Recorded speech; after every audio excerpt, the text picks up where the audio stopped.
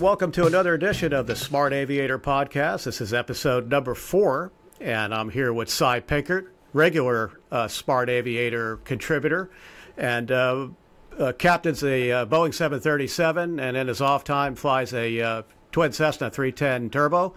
And Cy, you and I have been talking about this new technology that Garmin released a few months ago on its GTN 750XI Navigator. It's VHF Datacom, and the marketing has been a little bit confusing for a lot of buyers because they think by doing a software update they can communicate with ATC and ATC can communicate with them via text, but it's a little bit more involved than that. And what it is a technology that a lot of people don't quite understand, CPDLC, which is Controller Pilot Data Link Communication. You use it all the time at work, and I thought it would be a worthwhile discussion here to educate the audience on exactly how this system works, some of its limitations, and what to expect in the future. Yeah, Larry, you're right. It's not just taking that GTN 750 and doing the upgrade to the XI. It's a little bit more involved. There's a little bit of hardware that you got to install in it. There's an altitude restriction that's going to eliminate a lot of our Comm and GA aircraft in it. So we'll dive into a little bit of that. Yeah, not just a matter of doing a software update in a Bonanza. Now you've got text capabilities between the airplane and ATC. Doesn't work that way. So let's go right into it. Yeah, I wish it did. It'd be too simple. Yeah. But I guess before we hop all the way into what it does, maybe we hop into a little bit of history on what CPDLC or Datacom is and how it's used, and then we can dive into what the issues are for our airplanes here, RV, my Cessna 310, and people in the mix that might have high performance doing long cross countries, but can't really use this technology yet. Yeah, you use the technology every day at work, and you've probably sort of become used to it by now, but it's really not new technology, is it? This data link or Datacom, VHF Datacom, isn't a new concept. No, it's not. It's been, don't quote me on the date, but I think in 2012 it started as a DCL on the ground. It's kind of like the PDC you get for your clearance on the ground if you're subscribed through ForeFlight, and you get the text message clearance. It's really great. You don't scribble down your clearance, miss something because you don't know the name of VOR. It's just sitting there on the screen. You click accept. Off you go. And it's evolved. Everything in aviation, all the technology we see evolving. And of course it's evolved. Now you can get speeds and altitudes, reroutes, your clearance, a multitude of messages. But it's not just a text messaging program. It kind of rolls more into like going to a fast food restaurant, ordering off the menu. You're not customizing that hamburger you're getting from McDonald's. It's a pre-populated amount of messages. So you can't just ask for anything. As the system evolves, there's going to be more messages that come to be fair game. But for now, it's really direct twos, kind of get a shortcut. I need this altitude. A reroute is pretty much where I find the most use in it when I'm at my professional job. And you get this massive reroute while you're flying 2,000 miles across the country. And instead of scribbling it down, putting it in the FMS or in this case, a GTN 750 or a Garmin 5000 system. It just populates on the screen. You look at it, you load it, and off you go. So before we get into real-world practical use, the system is altitude dependent, right? It won't work below 16,000 feet? In a sense, kind of got to think of this as a like a VOR service volume. So the FAA looked at everything and determined that there's coverage at 16,000 feet that's substantial enough for everybody at that altitude to use it or higher. Below it, it's kind of a 50-50. There's some areas that can use it lower, some can't. So instead of having an airplane cruising at 14,000 feet, kind of in and out of coverage, if you think of it as a VOR system, you kind of run out of range on one side of the VOR, and then you've got a gap before you pick up the next VOR.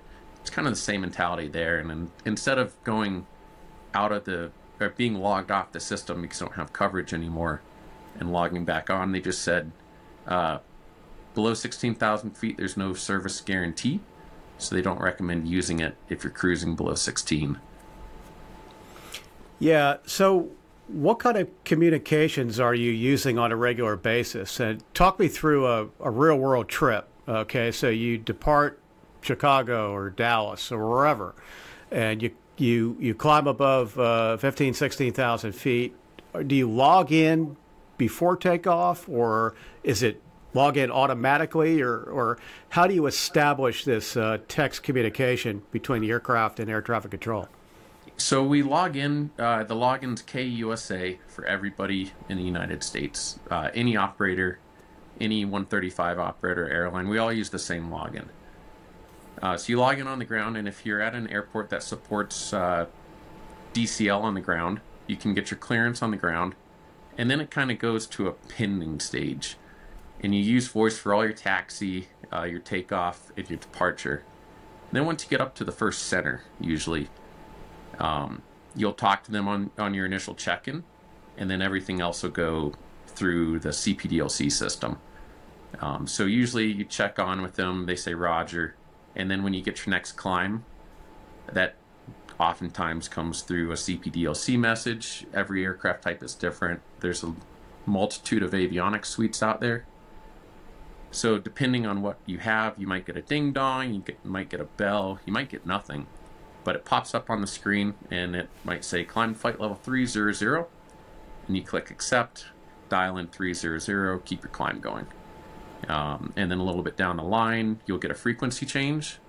So however it alerts you, you'll look at the message, and in a lot of avionics, for a frequency change, you see it, dial it in, you click accept, and then you check in with the next center. I do believe Garmin, I might be wrong on this, but I think it'll load that frequency for you. So if I'm reading you correctly, this is a workload reducer, or at least it can be, and obviously it clears up frequency chatter. Absolutely. So you're deleting frequency chatter. I can request an altitude from ATC. They can give me an altitude. So it reduces the chatter of just your traffic asking for a higher or lower altitude, asking for or not asking for a frequency change, but ATC initiating frequency changes. And really, I mentioned it back a few minutes ago, but when you get a reroute when there's weather, you can start getting all those reroutes via CPDLC. And I'm sure you've heard, if you've flown around, you're in the Northeast, I'm sure you've heard it before, a 5-minute reroute from ATC. You miss one VOR or one fix in there, and it's another 5 minutes of ATC chatter, and then multiply that by the chain of airplanes in line. Now it's just a button push. And yeah. Are you using it every flight, and has it become a pretty normal part of your ops? Yeah, so for the GA, BA world and the airline world, I'd say your turboprops, your jets, everybody's using it now that's equipped for it. And every month, if you go online to the FAA website and check it out, the numbers increase significantly on the number of aircraft that are using this technology. Yeah, and by Garmin opening up this interface on the hugely popular GTN 750XI, that's going to mean more participants, right? Yeah, I just looked at the participation list just before we started this, and I was shocked to find the PA-46. I believe that's the Malibu Meridian. The M6 and 700 as well, yeah, 500. The turboprop PA-46 yeah. airframe, sure. The Cheyenne. A ton of turboprops are on there now that I hadn't seen in the past. So yeah, we're getting away from that idea that you need this multi-million-dollar jet with a multi-million-dollar avionics suite to use some of this technology.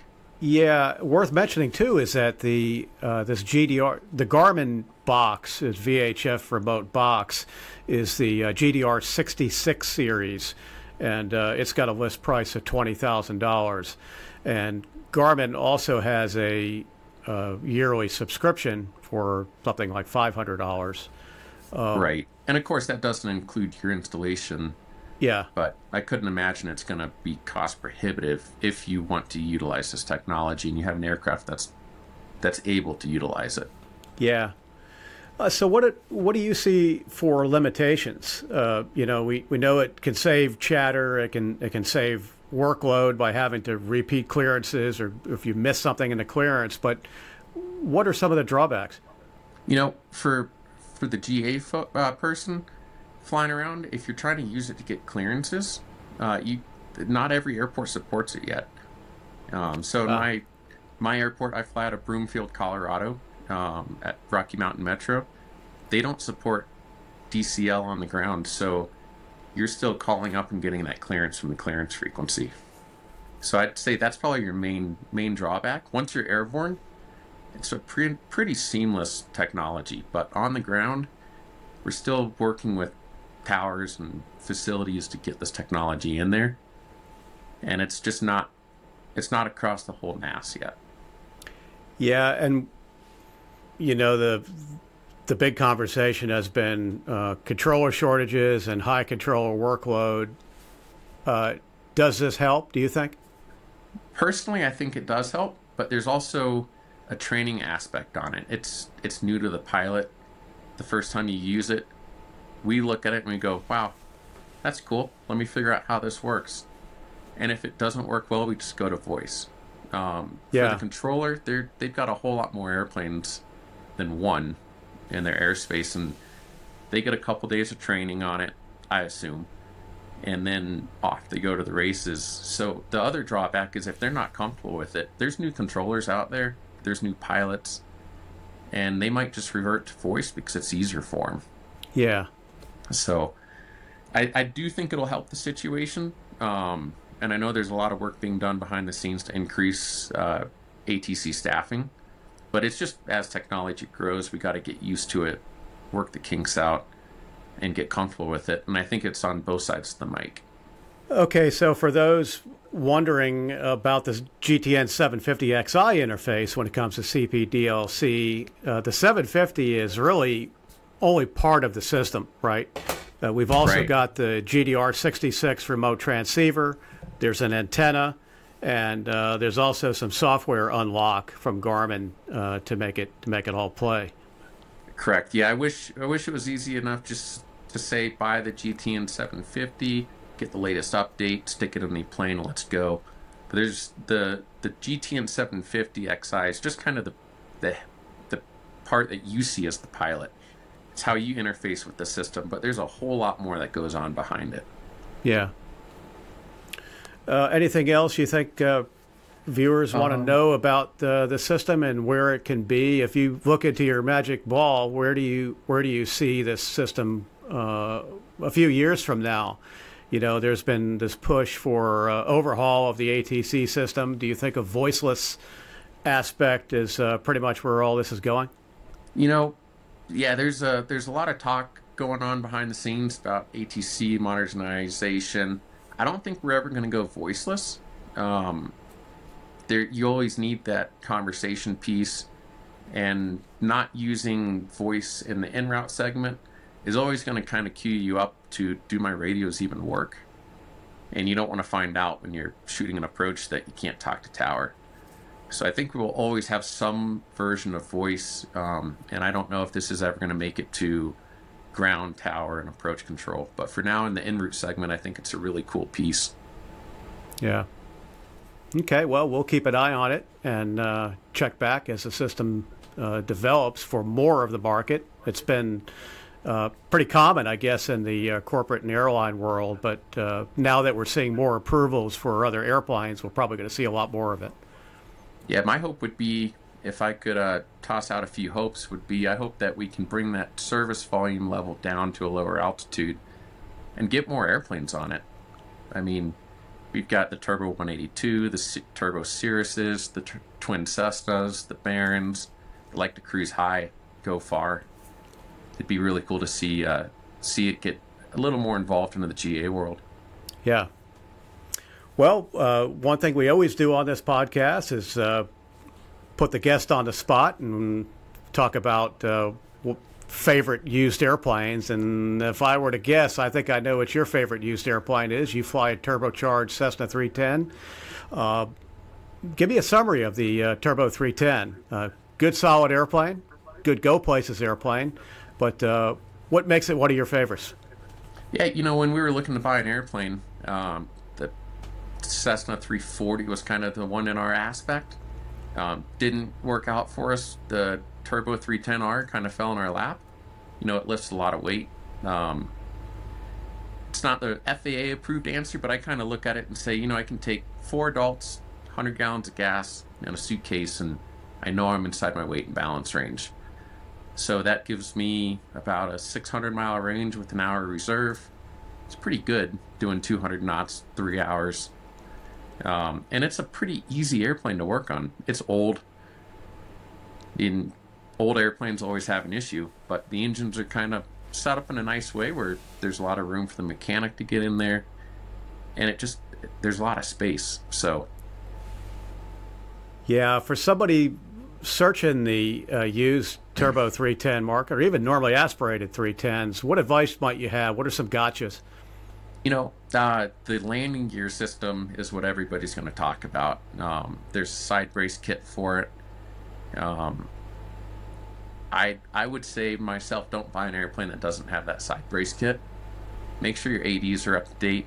And maintenance is a huge thing. If maintenance has been neglected, you're going to find yourself with that $30,000-$40,000 annual.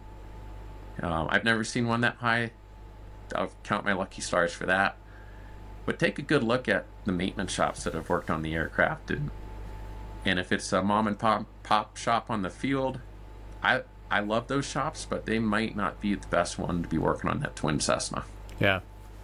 Well, we'll talk more about the used twin Cessna market, particularly the Cessna 310, in an upcoming report in Smart Aviator. We call it the Smart Plane Shopper. And we're looking for feedback for folks that own or have owned the Cessna 310, any advice they might have for those thinking about buying a 310, what it's like to own these airplanes, what it's like to maintain them, what it's like to fly them. We could use some feedback. So hit us here at the Smart Aviator and over at AvBrief. And folks may recognize Cy Pinkert's name. We appreciate everything he does for it. He goes above and beyond with his reporting. And you've got a bunch of things in the mix for future reports, right, Cy? Yes, Larry. Right now we've got the Bose A30s. We're testing those against those Lightspeed Zulu 4. Yep. Looking forward to putting out a report on that. Those are both phenomenal headsets. And today I think the jet shades come. So we'll get those installed in the Cessna 310, do some testing on that, and report back on how we like those. Good. Well, thanks for the work, Cy. And you've been watching the Smart Aviator podcast here on AvBrief. I'm Larry Anglisano here with Cy Pinkert. Thanks for watching. Thank you.